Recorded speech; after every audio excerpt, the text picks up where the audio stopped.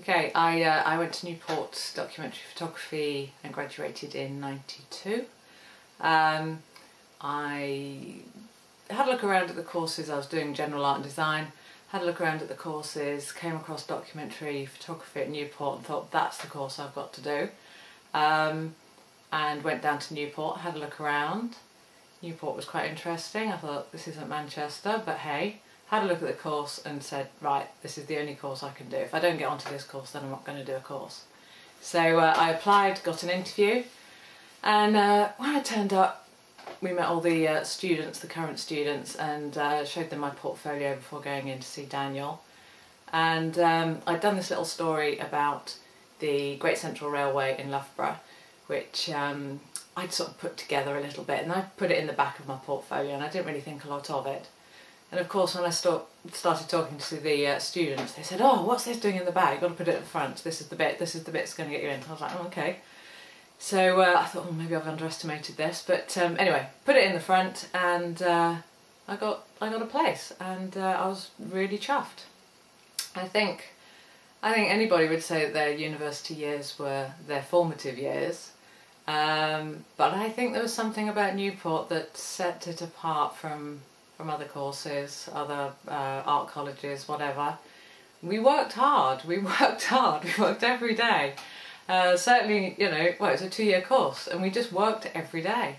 And it was such a good discipline. It was a really important way to learn to take photos, but it was more than that. It was what it taught us, but it was who I was taught with. When I went along, I was 21, so probably one of the youngest people on the course. There were a lot of adult students there, and I was just with a bunch of people who were really enthusiastic about what they wanted to do.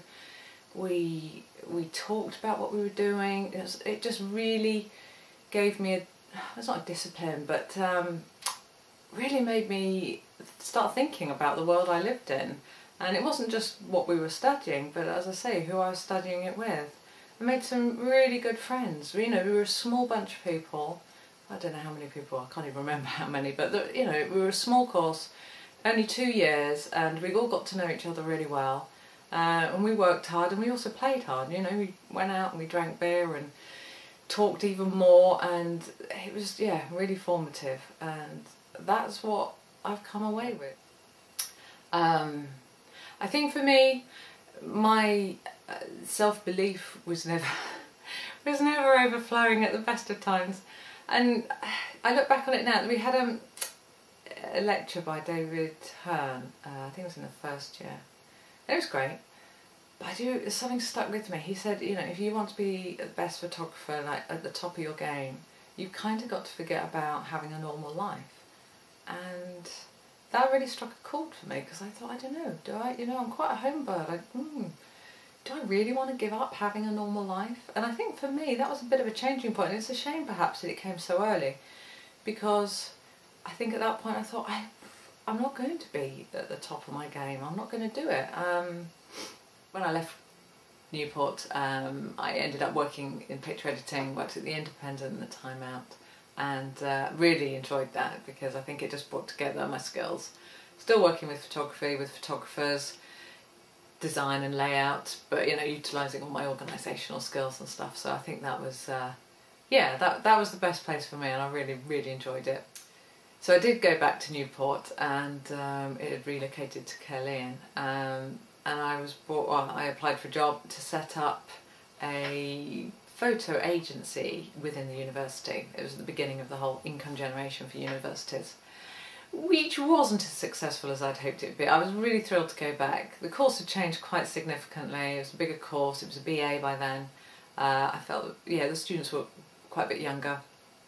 And it was really hard trying to set up a sort of a private sector business within the confines of a public sector establishment. Didn't work out quite so well, and so I left, which was a shame. I don't know what happened to the agency at Newport, but hey, I might find out this year. It was great to go to Newport. I think everybody on the films that I've seen so far, we all have a very similar sort of sentiment to the place. It was, yes, quite a sentimental place to be, actually. I think there's a lot of affection for the course, and I think that's reflected in the amount of time and that Paul has been putting the 100 years together.